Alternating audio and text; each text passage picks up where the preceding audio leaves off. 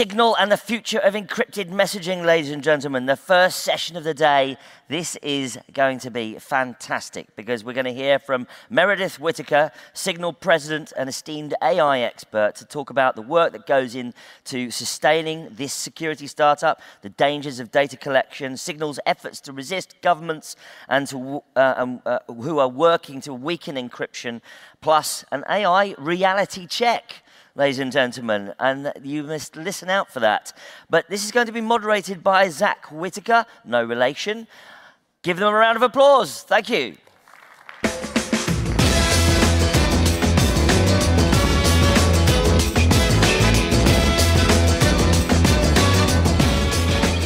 Welcome. It's not every day you get two unrelated Whittakers on stage, let alone both advocates of the same thing, and that's end-to-end encryption. For those who are in the audience, just to start, how many people have Signal app on their phone? Myself included. Fantastic. So Meredith, welcome. You have been the Signal president now for a year. How much of that year was spent defending end-to-end encryption to ensure that Signal can exist? Well, I think Signal existing is a way of defending encryption, making sure it's out there and accessible to millions and millions of people every day.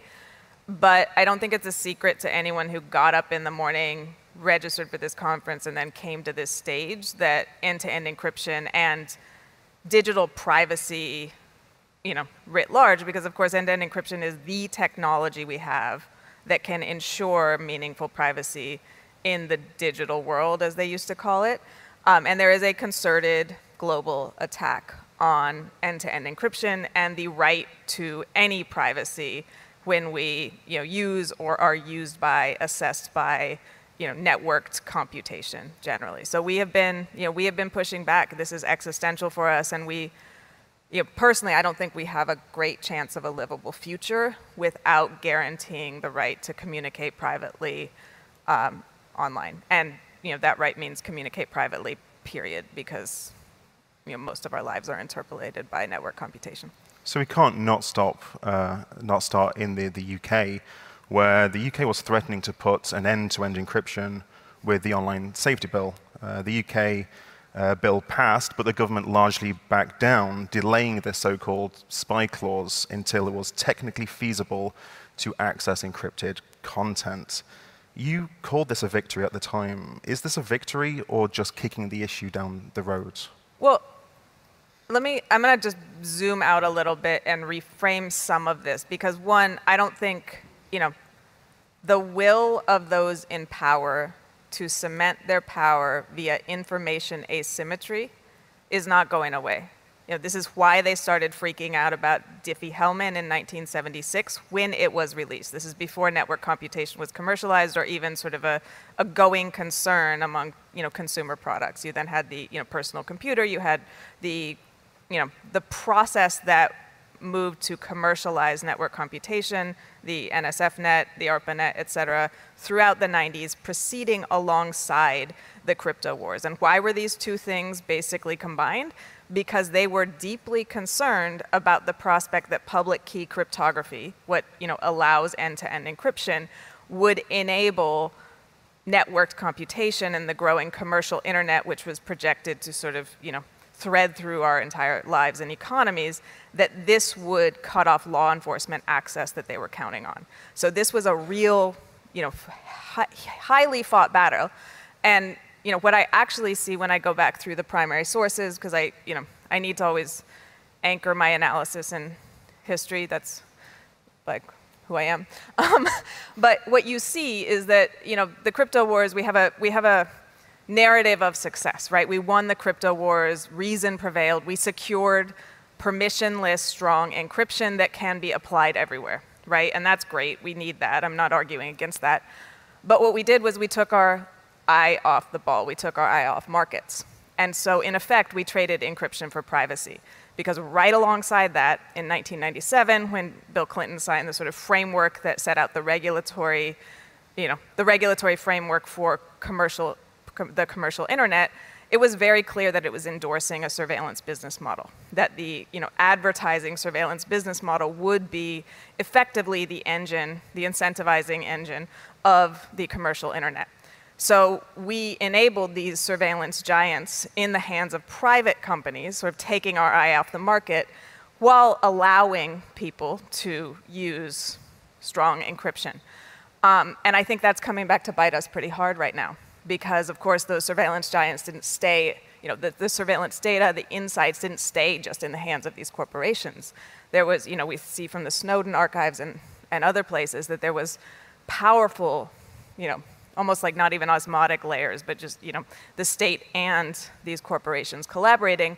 And now there is a desire to foreclose on even the last bastions of privacy that we were able to, scrape out through the permission to use strong encryption.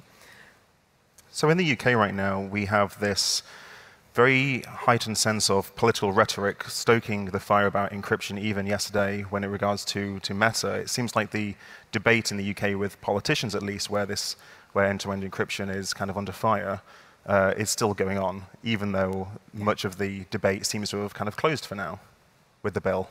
Yeah, it's been very confusing, particularly as an American who's not familiar with the Baroque ceremonies of the UK's political process. I'm learning, y'all. So the bill passed, and what the bill is, one of these sort of omnibus Christmas tree bills. It started, 2019, and it looked very, very different than what passed recently, and it still needs like a royal decree to actually go into law, but effectively, like, the ceremony is over, and now we just, dot the T's and cross the I's. And the bill, ended up kind of accumulating, like, a number of clauses that are kind of a Christmas tree for, different, agencies, different parts of government. One of them that was snuck in September was clause 122.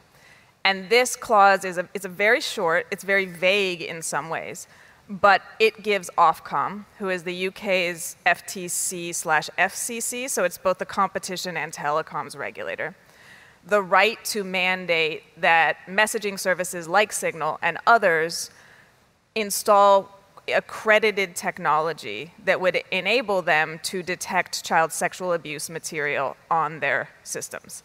Now, when you're talking about end-to-end encryption, of course, what you're talking about is a backdoor. You can put it in the front, you can put it on the side, but what you're talking about is accredited technology is sort of a code word for a backdoor that would enable some type of scanning of messaging contents, that would ostensibly for the purpose of detecting child sexual abuse material, which again is, it's horrifying. It is something that immediately brings to mind, some of the worst things we can think of, and has been the narrative force that has been driving this renewed desire for effectively undermining end-to-end encryption. And then I think it's really important to recognize that what's also going on is an attempt to stop new deployments of end-to-end encryption. So this is, very much targeted at Meta, who are rolling out the Signal protocol for their Messenger and Instagram DMs. I think this is one of the few unequivocally good things Meta is doing, so awkwardly I stand with them on that. Particularly, let's be real, in the context of a US where rights to expression, whether it be trans rights or the rights to access healthcare, are deeply contested in some states, and we have already seen Meta DMs turned over, or the Messenger DMs turned over to law enforcement, used as the primary evidence to convict a mother and her daughter of accessing criminalized reproductive care in Nebraska post-Dobbs. So this is not a game for me. This is not a game for anyone who comes from a place where this is actually being operationalized. However, there is an attempt in the UK to both undermine existing deployments of end-to-end encryption via this sort of, they're calling it client-side scanning technology for end-to-end, but what we're talking about is, a fancy backdoor, or through sort of saber rattling with fines and other things that would effectively, they hope, prevent anyone else from deploying new encryption. And that, we can look back to export controls regimes that were ended in the 90s, and you see, again, this is old wine in new bottles, right? Trying to figure out how to get back to a place where the government controls who can have privacy, if anyone, and encryption is not something that is actually available to use in a permissionless way, directed by the people developing the services. I think you bring some of this up, but what is the real reason? Is this the real reason driving these Western democratic governments to weaken encryption? Well, they haven't stopped, right? Like the drive to weaken encryption, you have a 1993 op-ed from Stuart Baker, right? This is around the Clipper chip. In 1993, the internet didn't exist. The web certainly didn't exist in any meaningful form. You're not talking about, consumer PCs. We're not talking about an environment that looks anything like we're looking at. But this 1993 op-ed that was effectively sort of championing backdoors and saying you need to get comfortable with backdoored encryption because it's the only way to go, it's the only way to keep the country safe, et cetera. It has an entire paragraph arguing that PGP, which is public key encryption for email, doesn't really work, but it is secure if you can get it working. PGP is a tool for pedophiles, right? This is 1993. This is not like, again, it's an unevidenced claim, but this continues to punctuate, these pretexts continue to punctuate as the encryption debate as the justification that is being offered for breaking encryption, for eliminating digital privacy. And I actually have a timeline I've created of these, and you see, post-Snowden, you have 2013 Snowden revelations, right? 2014, Apple and Google encrypt iOS and Android, kind of, a desperate attempt to regain trust and some of the best stuff they've ever done. And thanks to Windows Snyder and others who made that happen at Apple and the folks at Google. But anyway, immediately you have David Cameron calling for the undermining of iOS encryption. You have Theresa May calling, in 2017 calling for eliminating encryption. You have a reaction to these iOS and Android moves that is invoking terrorism, invoking pedophiles, invoking all of the specters of the going dark debate. None of which are ever clearly evident. So I don't, what we're not seeing is a new desire, but what we are seeing, I think, is this is a very serious denouement in this ongoing fight. And I say that because I think, part of what happened is in 2016, WhatsApp completed their rollout of the Signal protocol to protect the contents of WhatsApp messages. And since then, you have seen a focus by many in the security services, so FBI, GCHQ, on trying to roll that back, because that's arguably the first instance of ubiquitous, easy-to-use encryption that was meaningfully protecting privacy of billions of messages a day. So encryption was moving from the realm of you and your one friend who was willing to install PGP to something that was sort of ubiquitous, odorless, just in the air, and you may not even know it's working for you, but it is. And there has been a push to figure out how to stop the rollout of more private messaging as the Signal protocol and others made it meaningfully possible to actually have encryption in daily life that wasn't cumbersome and didn't sort of hinder the network effect that communication systems rely on. During the online safety bill, when it was going through Parliament, Signal, a staunch defender of privacy and end-to-end encryption, said it would leave the UK if the bill became law in its current form at the time. No, So I got to be so careful with this because there are reply guys who are obsessed with twisting this point, and I am a pedant. We said we would leave the UK or any jurisdiction if it came down to the choice between backdooring our encryption and betraying the people who count on us for privacy, or leaving. And that's never not true. However, there are a million shitty laws on the books in a million, many, many different jurisdictions that are not being enforced, that are not coming down to the brass tacks of, we're going to force you to install a backdoor, or you need to be, off the app stores and fined or whatever. So no, we're not leaving when the law is, I think there were some headlines that got this wrong, and then, I think reply guys don't read the article, so. Was there a time when you thought that you might end up leaving the UK, and what would that even look like? There was never a time when I wouldn't be willing to, if it came down to that, right? But we're not, we're not playing games. We're not doing stunts for points. This is, Signal is core infrastructure for meaningful private communication. It's the only nonprofit app that exists at scale that actually, is highly available to millions of people every day around the globe. It is not owned by Meta. We don't collect metadata. We're not able to join this with data we buy from data brokers because we literally don't have that data. So Signal existing and serving as many people as possible around the globe is what we're about. We're not about political stunts. So we're not going to just pick up our toys and go home to like show the bad UK they're being mean. We're really worried about people in the UK who would live under a surveillance regime like the one that seems to be sort of teased by the Home Office and others in the UK. So, you know, we'll set up proxies. We'll do what we did in Iran. We'll do whatever we can to get people in the UK access to Signal, but we're not going to add a backdoor. So what does the future of end-to-end encrypted messaging look like to you? I mean, the future is there's an invitation to participate, not a prediction that like you can sit back and let come true, right? Like the future is, we're gonna write the future, right?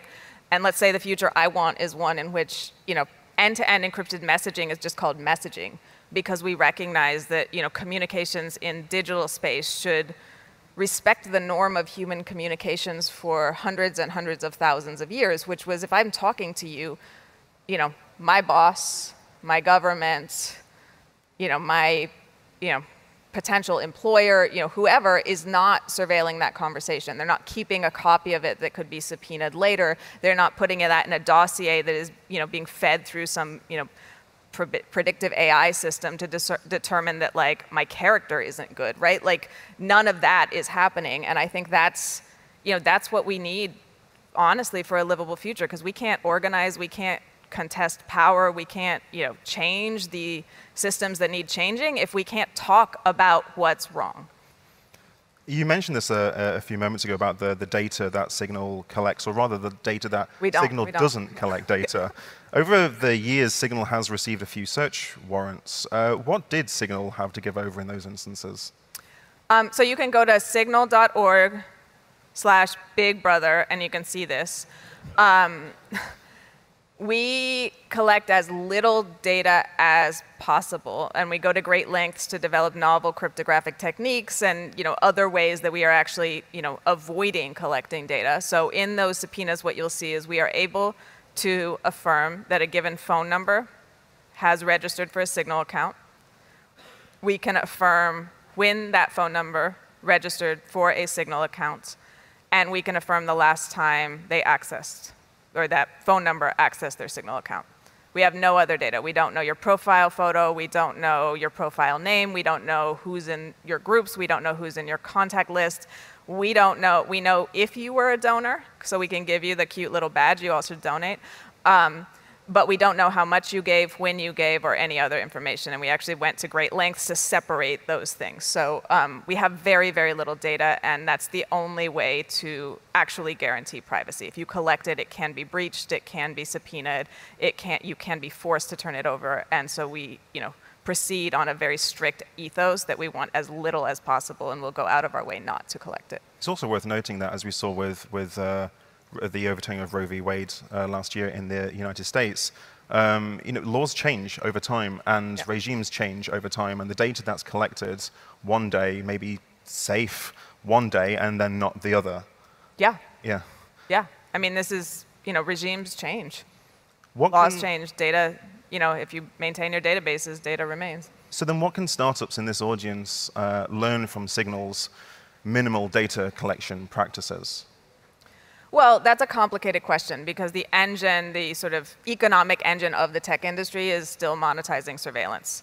So y'all can learn a lot, but if you are able to implement it with VC pressure, with the pressure for an IPO, with the pressure to add AI that requires huge amounts of data, that's the question. And that's where we have to actually face the economic model of the tech industry that we sort of allowed to run wild in the late 90s with very little checks and a lot of libertarian market enthusiasm. We have to recognize that that is, you know, that is an economic model shaped for and by surveillance. And that's part of why it takes Signal so much extra effort to actually maintain rigorous privacy standards.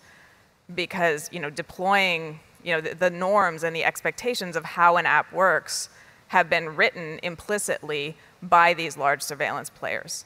And it's difficult to, you know, encryption takes a lot more computational power. It's, you know, it's slower, it's a bit more cumbersome, there are things that it's difficult to encrypt, and all of that, all of that also means Signal can't pivot quickly to become an AI company now that folks want to fund AI companies. We can't pivot quickly to sell ads because we're not, I guess we could sell ads, but one, no one would put up with it.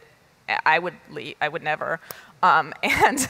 And we don't collect the kind of data that is the bedrock of the economic model for tech. And again, it's really expensive to build these services. So I think it's also, Signal costs millions and millions of dollars a year to run.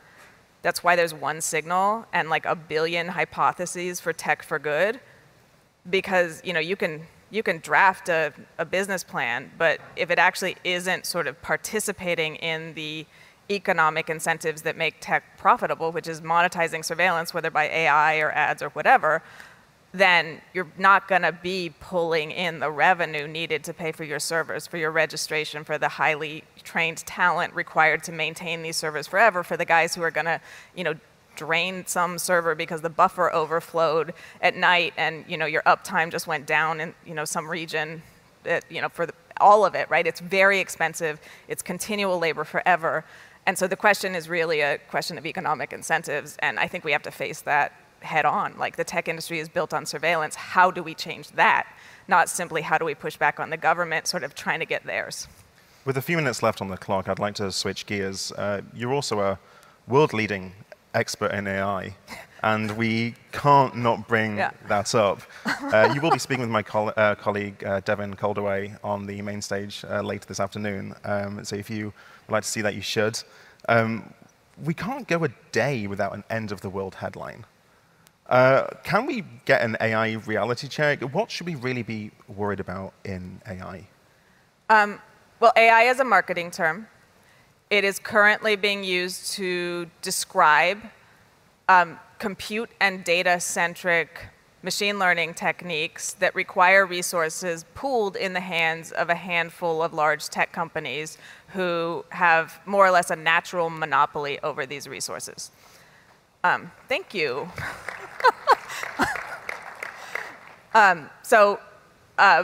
At this point, there's no such, I talk about this in a paper. If you all want to read a 30-page academic paper, there's one on open source AI that sort of breaks down the fact that what we're doing is projecting values and ideologies from the 1990s onto something we're calling AI, but there's no commensurate, software in the 1990s looks nothing like the large-scale AI systems, and there are many different component parts and the huge amounts of resources required to both build and deploy them, et cetera. So what we're talking about is a rebranding of monopoly power as intelligence, and we're talking about allowing that extremely powerful narrative of intelligence to propel these corporate monopolies into the hearts of our lives and institutions even further, making decisions and predictions that are shaping our access to resources, shaping whether we will have a job or will be, low bidding the other journalists on our gig economy journalism app and then going in and editing some chat GPT, content paste before we go live in our pod hotel or whatever, right? There's a real fight happening, and I think the front line of that fight is the WGA and SAG strike right now, where we're not waiting for politicians who want a photo with Sam Altman to make a decision about a new regulatory agency or whatever. We're actually seeing people take this into their own hands and say, absolutely not. You're not, sucking up all of human culture and then, putting the people who created that out of a job so that we can have, low-grade content on our weird streaming platforms. And I think, honestly, the folks in this room, technologists, need to step up and be part of that fight unless you want to be on the other side. I think a lot of folks think about the data that comes out of AI tools and not about the data that goes into them as much. There will be folks in this audience who are using AI and generative AI. What advice would you give them? What should they be thinking about? Well, what do you mean using it, right? I don't know, right? I guess you're using it, you get a little prompt for your essay or something, but this is not our tool, guys. This is the tool of the studios, not the writers, right? ChatGPT itself is an ad for the GPT API that is being licensed via Azure, right? And that's an ad that they're going to keep up for a while, but it's incredibly expensive to run these inferences against these huge models. So GPT is costing Microsoft millions and millions of dollars a year. There's an estimate that says 1 week of running GPT as a consumer-facing interface costs as much as one training run to build a GPT model. So these are not tools that are just going to stick around for our little hobbyist interest to spit out homework answers to us, right? Like these are tools that where the economics of how much it costs to build them, the handful of companies that can actually build them, and the people who will be in a position to be incentivized to license and use them are not the people who are doing the writing, are not the people who are doing the coding if we're talking about Copilot, right? They're going to be used to justify degrading that labor. And this is a story that goes back to the Industrial Revolution and further, right? It doesn't mean your labor is less valuable. It means we've found a really powerful pretext to say you're suddenly unskilled and thus deserve less pay. I know you'll be speaking more about AI on the Disrupt stage with my colleague Devin Calderway later. Everyone wants to talk about AI. It's the trendiest thing right now. Of course. Well, for now, that's all the time we have. Thank you so much, Meredith Whittaker. Thank you. Thank you. Thank you.